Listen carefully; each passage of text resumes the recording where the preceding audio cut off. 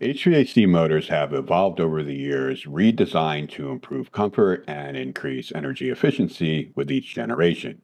Now, on paper, in the lab, every step forward looks better, more efficient, more comfortable. But out in the field, things get messy. Because one thing almost never changes when these high SEER systems are installed, and that is the ductwork. And it flips everything you thought you knew about high efficiency systems completely upside down. Now, it's not a big secret that poor duct design, dirty filters, dirty evaporator coil, your wife's cat finding a new place to sleep, even wrong choice of filters can reduce efficiency. Problem here is in how each one of these motors actually work under those conditions and why these high efficiency motors can actually be much worse than an older motor that's 20 years old that you just tore out.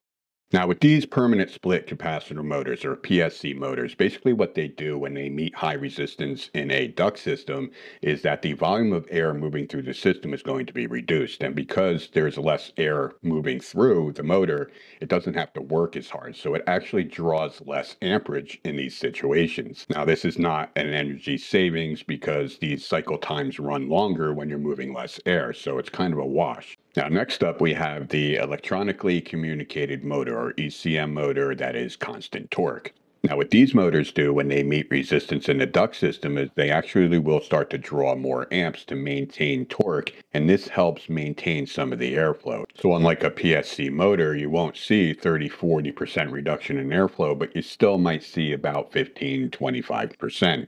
Now, that shortens cycle times a little bit, but we're also increasing our power draw to do that. Then we come to ECM motors that are variable speed, also known as inverter motors. Now, these are the systems manufacturers love to advertise as saving money. Contractors often push this as well to sell units. And we've all seen these charts showing how much money you could potentially save over the course of a year. But here's what happened when you put these high SEER, high efficiency systems into poor situations. You actually get an energy spike in consumption. And here's why. Now, for a long time, we've had what's called a SEER rating, or a seasonal energy efficient rating. And this basically just determines how efficient the system is. Obviously, the higher that number is, the more efficient it is. Now, the problem with this old system is that they based these efficiency ratings on a static pressure, which is the resistance in a duct system, as being 0.1 or 0.2 inches of water column, which is you'll never see that in a residential system. So the only way to get those really high SEER ratings is to basically have an invisible duct system with no resistance on it whatsoever. Wow. So they came out with the SEER2 rating. And this was based on a more realistic 0.5 inches of water column. Now, on a residential duct system, that's not a bad number at all. You can get the advertised efficiency of the system up to that point. But once you go beyond it, things go downhill very quickly.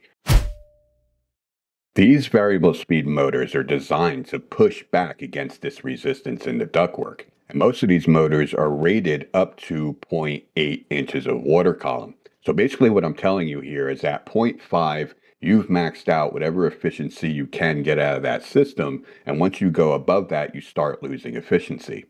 The reason for this is because a variable speed motor will start pushing back against that static pressure to maintain the proper amount of airflow so we don't see a drop off even as resistance increases. But once we start reaching a resistance value that exceeds what the motor is capable of, we have two problems that arise. Number one, our motor is pulling a lot of amperage in order to push back against that static pressure. And once the static pressure exceeds the rating of the motor, now we're also getting a drop off in the volume of air that's moving. So we're getting double whammy here. We're drawing high power and we're losing airflow at the same time. Now, this is a lot worse than the PSC motor we started off with, where we can see a 30–40% reduction in airflow, because at least with those motors, it's not increasing amp draw to fight back against it. It's actually decreasing amp draw. But when you have a motor that is both increasing amperage and losing airflow at the same time, you have the opposite of efficiency. You have a highly inefficient situation. Now, the bad news is I've seen a lot of homes that have high static pressure readings that exceed what the motor can actually handle. But the good news is that this is a situation that can be very easily avoided with a 5-minute static pressure test before anything else is done. Now, upgrading a duct system for thousands of dollars more in order to get the advertised efficiency is something a lot of homeowners don't like hearing. And a lot of contractors, whether they know about it or not, don't like bringing it up for the same exact reason. So I guess it all boils down to the honor system. And that's the ugly truth. Efficiency ratings are basically on the honor system. You don't actually know if you're delivering or getting what's on the label unless someone measures static pressure, checks airflow, and makes sure the ducts aren't choking the system. Now, if you're a tech, don't skip static pressure. It tells you more about efficiency than any sticker ever will. And if you're a homeowner, don't just look at the SEER number. Ask if anyone's tested your ducts, because that's what makes or breaks true efficiency.